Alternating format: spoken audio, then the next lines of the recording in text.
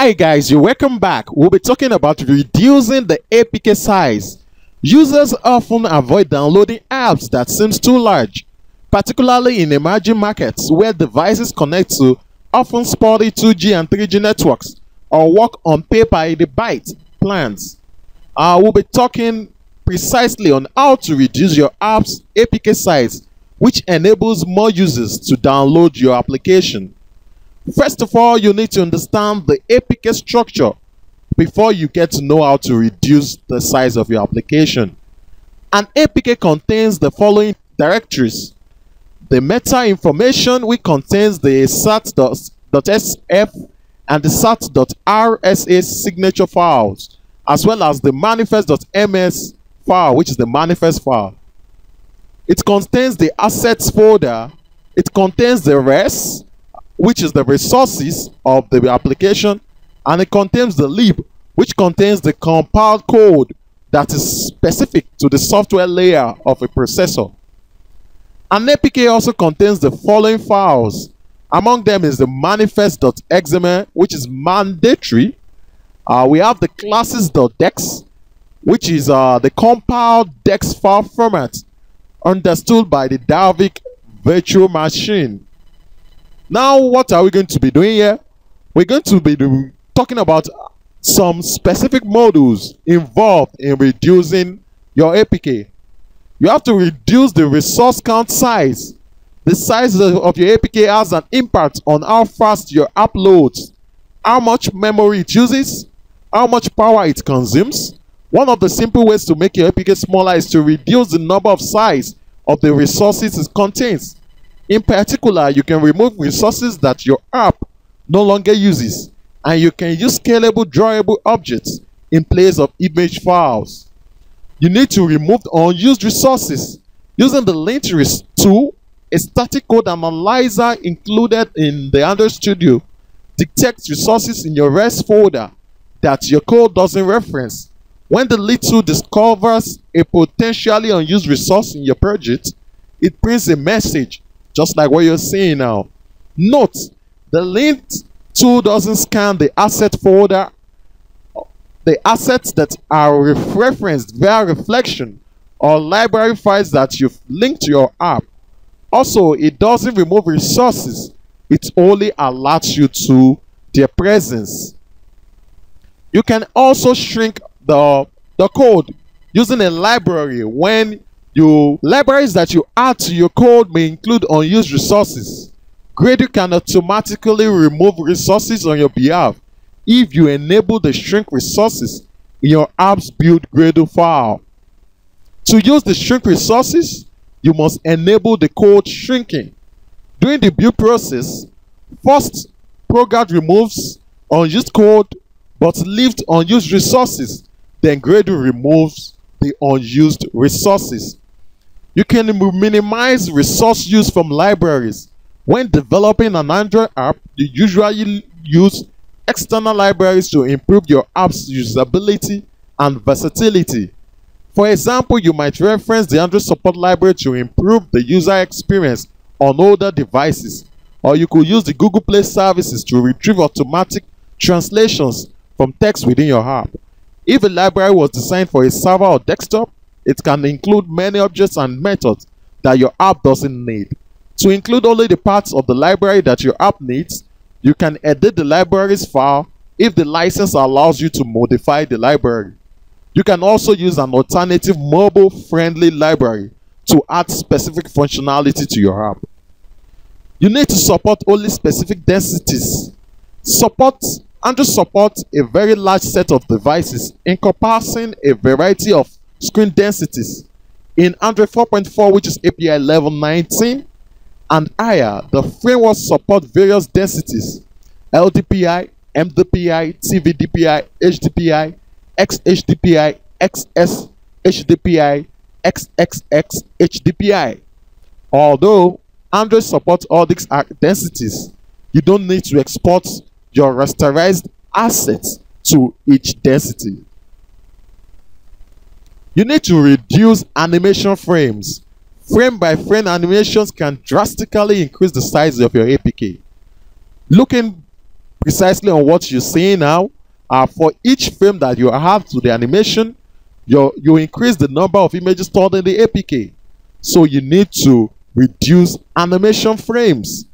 You need to use drawable objects. Some images don't require a static image resource. The framework can dynamically draw the image at runtime. Instead, use the drawable object shape in XML. This can take up a tiny amount of space in your APK. In addition, XML drawable objects produce monochromatic images compliant with material design guidelines. Reuse resources.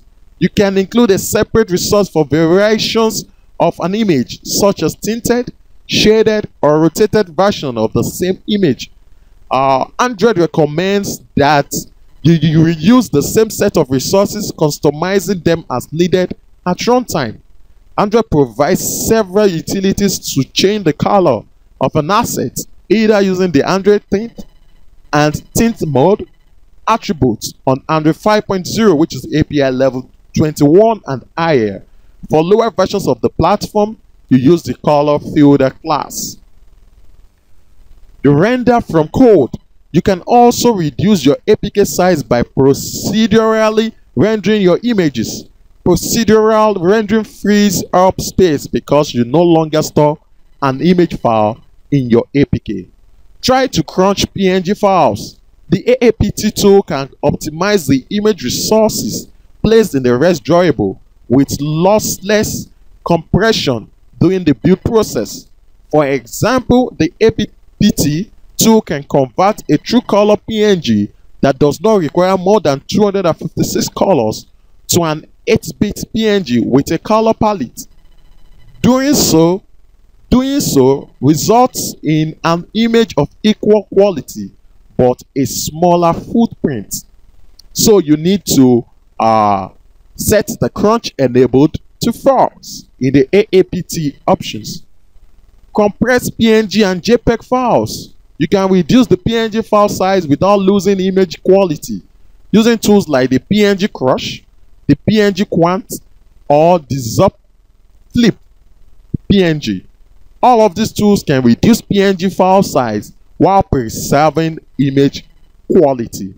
Use the WebP file format instead of using PNG or JPEG files. You can also use the WebP file format for your images. The WebP format provides loosey compression like the JPEG as well as transparency like PNG, but can provide better compression than either JPEG or PNG. Use vector graphics. You can use vector graphics to create resolution independent icons and other scalable media. Using these graphics can greatly reduce your APK footprint. Vector images are represented in Android as vector drawable objects. With a vector drawable object, a 100-byte file can generate a sharp image the size of the screen. You reduce your native and Java code. There are several methods you can use to reduce the size of the Java and native code base in your app. Remove unnecessary generated code. Make sure to understand the footprint of any code which is automatically generated. For example, many protocol buffer tools generate an excessive number of methods and classes which can double or triple the size of your app. Remove enumerations. A single enum can add about 1.0 to 1.4 KB of size to your app's classes.txt file. These additions can quickly accumulate for complex systems or shared libraries. If possible, consider using the @int_def annotation and program to strip enumerations out and convert them to integers. This type conversion preserves all of the type safety benefits of enums. Reduce the size of native binaries. If your app uses native code and Android NDK, you can also reduce the size of your app by optimizing your code. Two useful techniques are removing debug symbols and not extracting native libraries. Your APK can contain content that users download but never use, like regional or language information. To create a minimal download for your users, you can segment your app into several APKs differentiated by factors such as screen size or GPU texture support. When a user downloads your app, the device receives the correct APK based on the device's features and settings. This way, devices don't receive assets for features that the users don't have. For example, if a user has a HDPI device, they don't need XXX HDPI resources that you might include for devices with higher density displays. With all this analysis, and if you as a developer utilize if not 50% of all what I've explained here, you will get to say that your APK will be really moderate and it's going to actually be easy and be attractive for users to download. Take heed of all the steps and don't. Thank you very much for hanging out with me throughout the session. Don't forget to subscribe to my channel. Have a lovely day. Bye bye.